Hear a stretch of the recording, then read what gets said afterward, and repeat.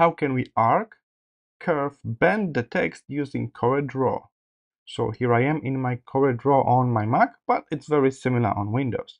Simply select the text tool first because we need to have a text that we're going to bend. So I use the text tool, a simple click, and now I can type whatever I want.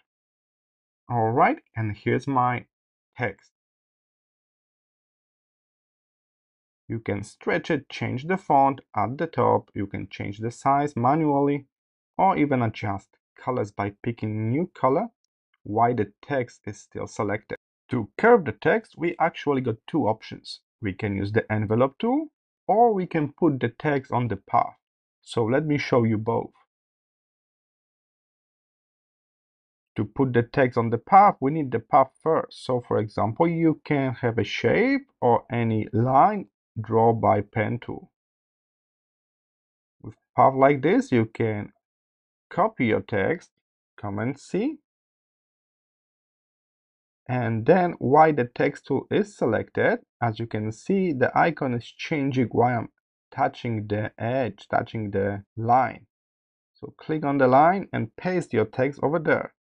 Now our text is pasted on that path, on that shape.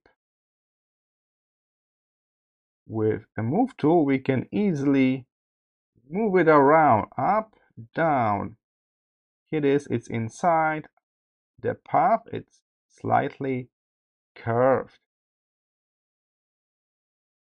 Keep in mind, by dragging this red point, you can modify it anytime.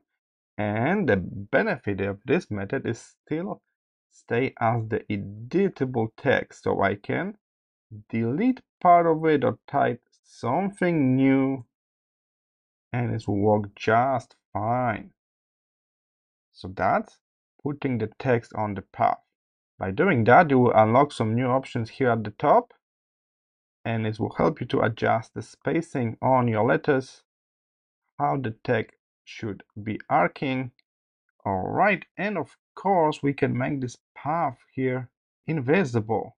So you don't need to stare on this black line all the time. Simply for the outline, go with the invisible color instead of black, and the line is now invisible. So we move from the straight text to a slightly curved text. Of course, as you can guess, if I use something more curvy, so if I make a line like this with the pen tool, I can also use this tool, use that line as the guidance for the text. Take a look how crazy it is now. And if you go with the node tool, you will have a great control here, actually moving letters one by one, adjusting this to a perfect fit. By changing the curve of the line, the text will also readjust. So that's why putting the text, live text on the live path, it's really beneficial, give us this great flexibility. All right, so that's option number one, putting the text on the path. Let's explore option number two, using the envelope tool. Let's head to Effects and search for Envelope. With Envelope on, we can select a different base shape from the panel here at the right side in my case. And I already put the flag shape on it. We can still modify the shape by moving those control points. So there are many pre-made shapes that we can put the envelope of the text on it right there.